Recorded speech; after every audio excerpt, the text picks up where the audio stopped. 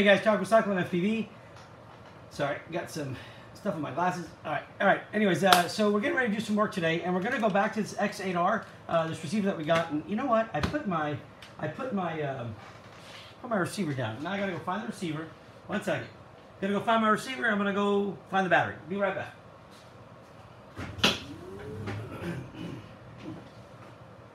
All right, I think this will work.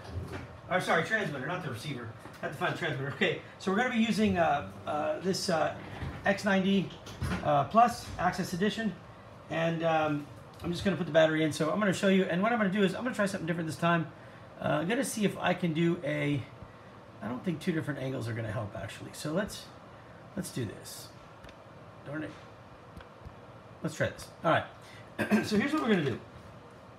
The gentleman, when I did this video a couple weeks ago, or maybe a week ago, the gentleman actually wrote me back and said, hey, look, that's cool and all, but that's not the problem I was having.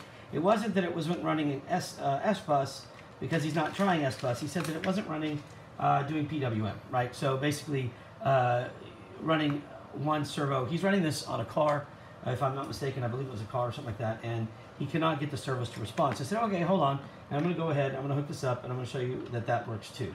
So that's what we're going to do real quick. I'm going to try to get this to where you can see it. I think that'll show up on the screen. Let me check the screen. Let me check and see.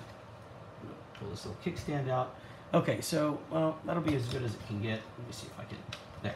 All right, let's try that. Okay, good. So you can see that right there.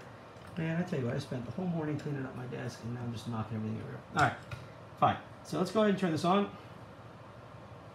Okay. Yeah. And I believe that I have, yeah, so I have the setup already done. So now I'm just going to grab servo, right, and I'm just going to grab any one of them, okay, because it really doesn't matter. What we're going to do is we're just going to go channels 1 through 4 to start, and we're going to see what happens, okay? So let's see what we got. All right. Now, I do need to give a 5-volt power source to this, and so what I did was I actually used the same NAS32 board that I had used to test it as far as reading into beta flight under SBUS. I'm going to use that to be my power source, okay? So I'm going to take this positive, which is going to be the yellow, is going to be our positive, and I'm going to take the blue, which we're going to treat as our ground, and I'm going to give it 5 volt from the AC to DC converter, all right? So let me get these alligator clips out, and it's pretty simple. There's nothing really tough to this. We just want to make sure that we're getting 5 volts, and since the NAS32 does not have a regulator built into it to take 12 volts down, I'm just going to make sure to adjust my voltage out of the machine here to 5 volts. Let me take that down, and here we go. 1 second. Okay, we're now at 5 volts, so I can safely plug in my ground, which will be my blue. And I'll plug in my positive, which will be my yellow, and you should see the board light up. There we go. So we're in business there. The NAS is officially powered up. Now, these 2 cables here are the positive and ground that the NAS puts out for your receiver. So I'm just going to plug in. I'm going to go here and go on the bottom rail here, and I'm going to give, where it says SBUS, I'm just going to use that. It's the same ground and positive. So I'm going to go ground so that I can power the receiver. And then I'm going to go for the middle one for positive, and there we go. So now what you're going to see is a bunch of blinking lights. Well, actually, you're going to see a solid green because it is bound here, and you can see on our radio now that we're actually bound. Okay, so we've got the signals to those. Okay, so with that said, what we're going to do now is we're going to take this servo, and we're going to plug it into each channel of our. We're going to go channels 1. So as you can see here on the side sticker here, you have ground, positive, and then your signal. So this means that this is going to plug in this way, okay? And then I think you can see this, but in case you can't, I'm just going to stick something on this servo so you can see it moving, all right? And what we'll do is we'll use this little leg right here. I'm just going to get it to go on. I don't really care what it does. And you can see how it moves. So as you can see, I hope you can see that, right? Yeah. Okay, channel 1, good. Okay, now we're going to go to channel 2. Channel 2. Sorry, those are my batteries charging back there, so apologize. So as you can see, channel 2 is good. Let's go to channel 3.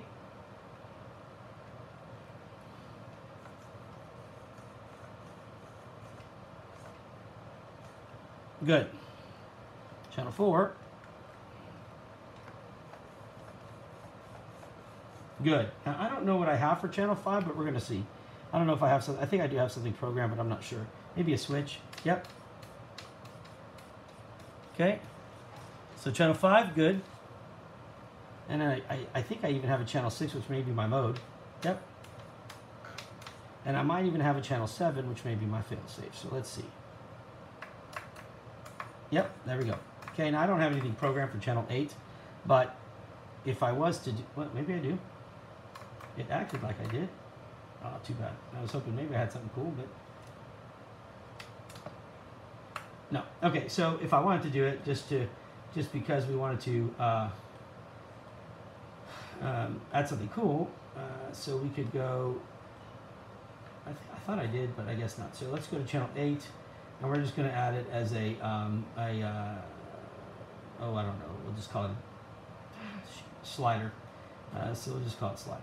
So let's go to, sorry, I am hungry, so I got the shakes a little bit. Let me just, okay, L-I-E,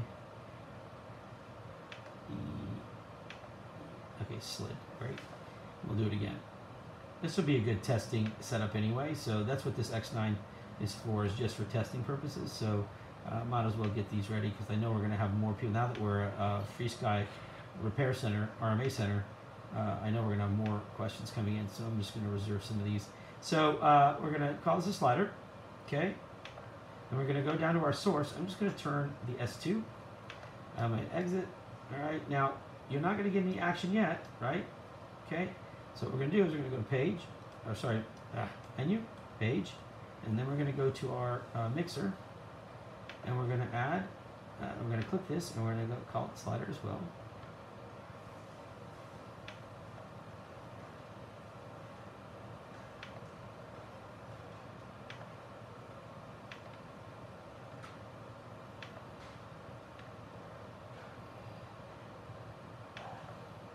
I don't know why I did that.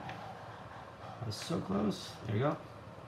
Okay, and now when I turn it, right, so it can almost crawl, like it's just going to lift itself up. There you go. And if you want to look at it from the top, you can see. Okay, so we have all 8 channels working perfect. All right, guys. So yes, I know it's okay. Thank you. Okay, let's turn that off. Unplug this battery. Put the plate back on. And give me 1 second here. There we go. That's one. The battery. Let's power the thing off here. And that pretty much wraps it up. All right, so let's go back here. There we go. All right, guys, so that pretty much does it. So we use the servo to test, and we use the X8R, right? And these two together, oh, sorry, along with the nays that's dangling right there. So with these two together, or these 3 together, very simple way to test your stuff. And you know, you don't have to have the newest board. Again, as I've said in many videos, the Naze 32 is my favorite board. It's a beast. It can handle pretty much anything. You could smash this thing into the ground and it still works. Not like these sensitive boards of today. But anyways, either way though, it makes for an easy testing board as well. So if you ever want to set up a little testing block where you can test your VTXs and everything, these are a great way to go, right? And so are some other boards. I mean, this isn't the only way. But all right, if you have any questions, guys, please, as always, head over to the Facebook groups or head over to our website. You can use our support contact page. And then, as always, please follow us on Facebook. And please, please, please, please subscribe below and just show that you're supporting our efforts. All the videos are free. I don't charge for any of the support at all. So all I ask is you please just subscribe, and then let others know to subscribe, okay? All right, guys, other than that, God bless, be safe. It is Sunday. It is 1:37 in the afternoon, and we are about to do something fun, by the way. My wife has asked me to teach her how to solder. She wants to start helping me do some work. So we're going to do our first soldering lesson with Samantha, and I'm beyond excited. It means the world to me.